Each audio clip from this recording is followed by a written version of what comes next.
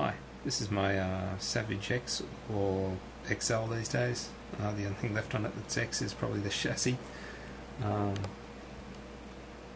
been completely upgraded. This is pretty much a follow-on from my previous video. I took it to Oz and beat the crap out of it. Basically trashed a wheel, shredded a tyre, broke a couple of uprights, various other bits and pieces. But one of the main problems was basically completely trashed both my front and rear diff and bevel gears. I've since upgraded to 29x9 bulletproof. However, I would probably be a little reluctant to use these too much, if at all. They're hugely heavy, and I think that's the main reason why my gears were ripped up like they were. I've never had an issue with it before, but yeah, they made short work of my diffs, in my opinion. The difference between these and these is minimal. In fact, they're slightly larger, obviously. The Terra tyre, huge difference in weight, huge difference in price. The Terra tyre and dish wheel is about a third the weight, and a hell of a lot cheaper too. I also have the blast wheel and Goliath tyre. They work really well in both grass and in on the bitumen or road. They look really trick on the truck as well. And yeah, they're not all so heavy. Not as light as this setup, but still work quite well. Yeah, bottom line is I was trying to eliminate as much weight from my... If you've seen my previous videos, I had a steel roll cage, which is a little buckled and a little worse for wear these days. So in eliminating weight, first thing I did was get myself a Lexan body. Went with the Ford pickup, give it that monster truck look, and can't go wrong with a Ford. Also, from the previous video, first thing you'll notice is I've got rid of 4 of my shocks. I was running 8 big bores, but in eliminating weight, this made a huge difference. Combined with the wheel combination and taking the 4 shocks off, I'm not sure how much, but it definitely was a substantial weight difference. I've also gone with a couple of upgrades, battery level indicator, and both front and rear sway bar setup. Downside is I couldn't use my RPM A-arms, which is a little disappointing because they fit really snug where it meets up with the diff bulkhead or housing. So that was a little disappointing, but not much I could do there. I couldn't modify it. I looked at it, but it can't be done. So yeah, another way of eliminating weight. I've these are all titanium screws all through the front here. Completely titanium setup right throughout the front.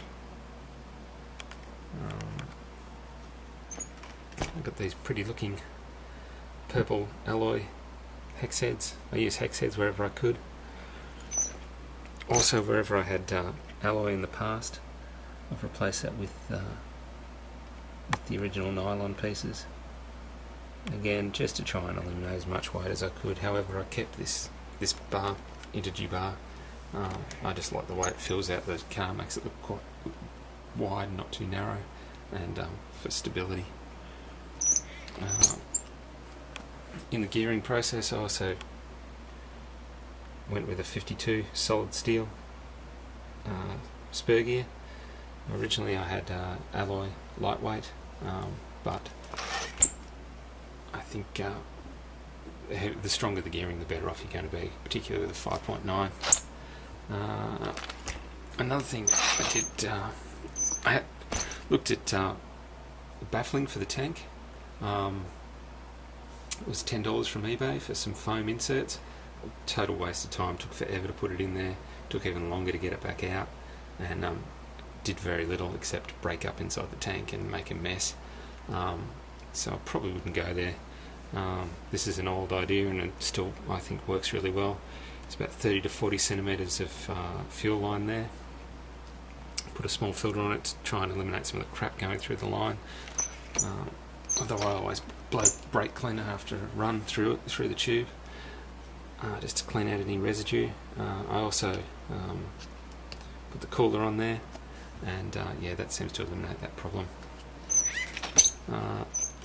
Also regarding the tank, previous videos, this is my fourth tank, third or fourth, I'm not sure, but each time it's been broken in the exact same way. I don't like rudder start, I prefer a ripcord, personal choice. However, it comes down and cracks on the tank, and the recoil from the 5.9 is quite strong. Cracks the tank, and this is my old tank. I'm just going to show. It was originally cracked. I super glued a piece on there, just a piece of Lexan body plastic, and then it was okay for a few more weeks, and then it cracked, as you can see, the lip, which put another hole in it. So that was the end of this tank. So yeah, I've this time around I filed down the filed down the lip, and put another piece of Lexan body there, and just super glued that in place.